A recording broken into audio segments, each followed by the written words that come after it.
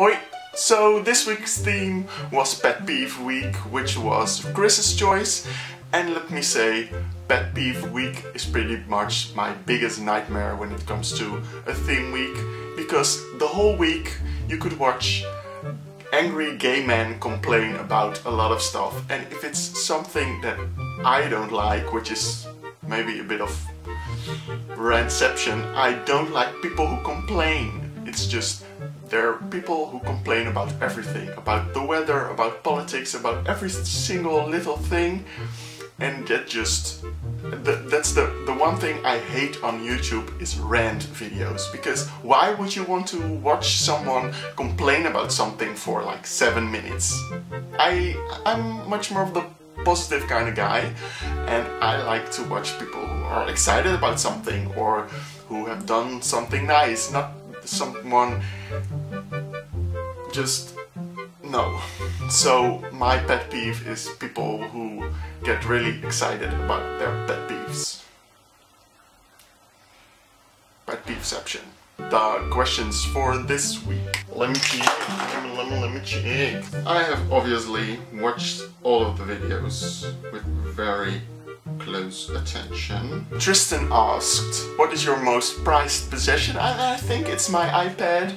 I have a laptop, but it's a very crappy one. It really needs to be replaced, and my phone is kind of crappy too. I really like my 3DS as well. So either my iPad or my 3DS. Andrew asked, would you rather, Andrew, you're the king of the awkward questions. Would you rather be sliced in half vertically or horizontally?